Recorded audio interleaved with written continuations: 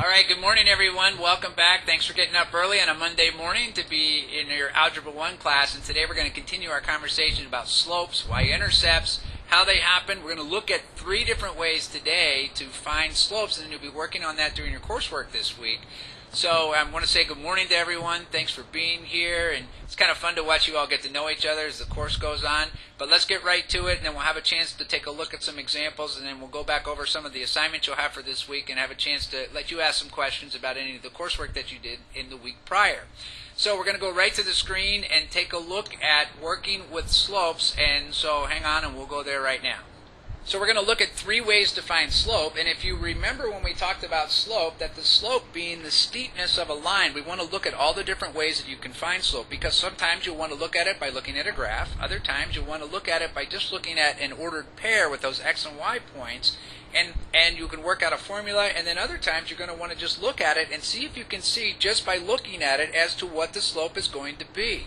So there are the 3 ways, and if you remember what we talked about before with that triangle as a Greek letter delta, meaning the change in something, this is the change in y over the change in x. We also have that formula where we work with y2 minus y1 over x2 minus x1, and lastly we work with the rise over the run. Now what I've found for most students is that they like rise over the run the best, so let's start with that. We're going to take these 2 points and we're going to plot them on an xy coordinate plane and then look at the rise over the run to see what the slope is. So we'll be able to have a chance to see that.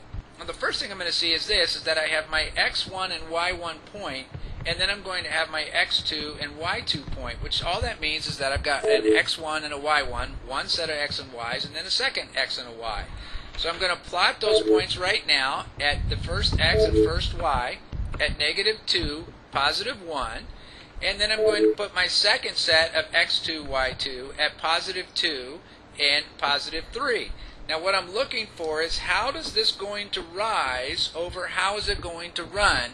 And if you remember that the rise is going to rise in a positive direction in this case because it's going up, and it's going up by 2, and a rise goes vertically while the run goes horizontally, where I'm going to run in a +3 direction or +4 direction as I count 1, 2, 3, 4 over 2 where that point is.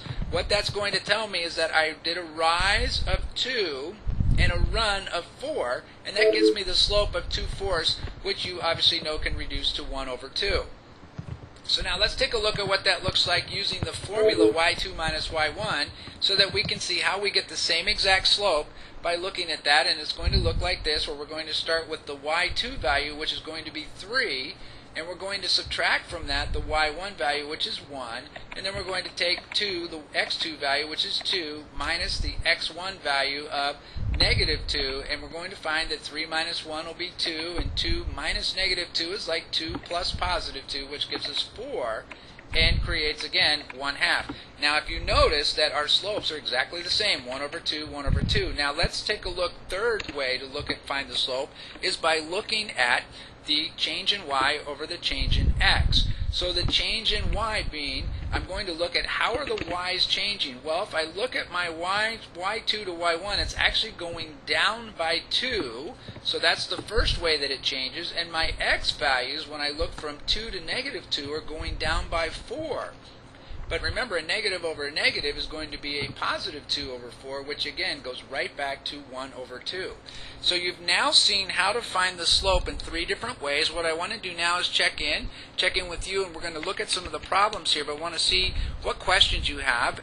So guys, I'm going to type a question here. If you've got, what questions do you have about slope? So let's see here, guys.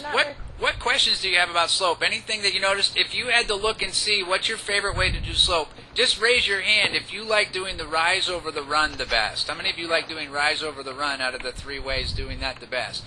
You guys, okay, good. How about doing the change in y over the change in x? How many of you like doing the change in y over the change in the x the best? You do, Kenna? Okay, good. So Maria, I'm going to take a guess that for you, you actually like doing the formula y2 minus y1 over x2 minus x1. Okay, great.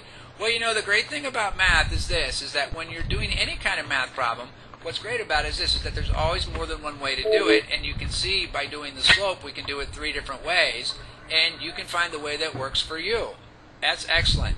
All right, guys, well, what we're going to do is go ahead and take a look at some more coursework, and we'll keep going.